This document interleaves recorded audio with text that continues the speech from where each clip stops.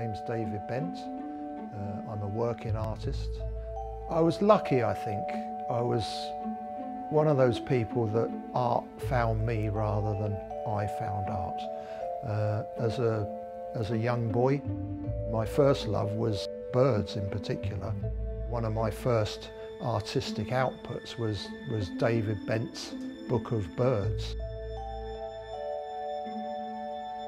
I went to a grammar school in Dover, and my art teacher, Mr. Carter, took a group of us one day to the National Gallery in London, and it was the first time that I'd ever seen large, important, historic paintings.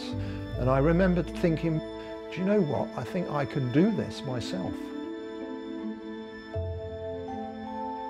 A lot of my work is based on geometry and the way that the world that we inhabit ourselves breaks down into some very simple, basic shapes. I have a niche interest in aviation and aerospace. I combine the shapes and the forms of the aircraft with the shapes and the forms of the landscape. My dad was an aviation nutcase of his generation. He started the Dover Model Aeroplane Club. So of course, you know, we were taken as youngsters to places like the Farnborough Air Show, the Biggin Hill Air Show. So I've always had the interest. Getting into art college was a major step for me. I was determined that I was going to be an artist. My first proper exhibition at the Gardner Centre at the University of Sussex, that was an important kind of stepping stone. And you know, by far probably the most important was meeting my wife Carol. You know, Carol's always been a massive support to me, and you know, provides a huge amount of love and inspiration for me to carry on.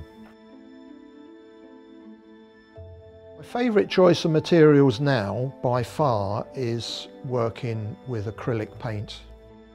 I like to use System 3 heavy body paint. When you squeeze it out of the tube, it just looks nice and the consistency looks lovely and creamy. The colour ranges are extensive. I do like to sort of layer the paint.